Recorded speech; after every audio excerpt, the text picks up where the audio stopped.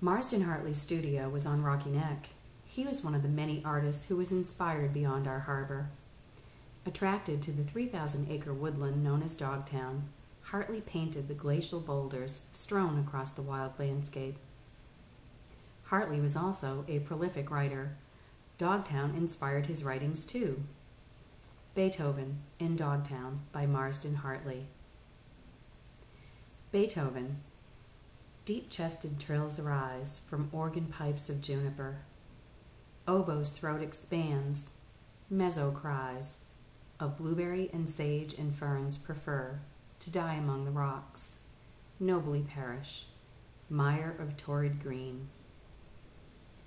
Summer's strident blades of damascene, hot tone o'er her is garish, the vox human swells and dwells, persistently mid nuances of lapis gray, so much more wonderful this way than summer in a trance of chlorophyll or other circumstances.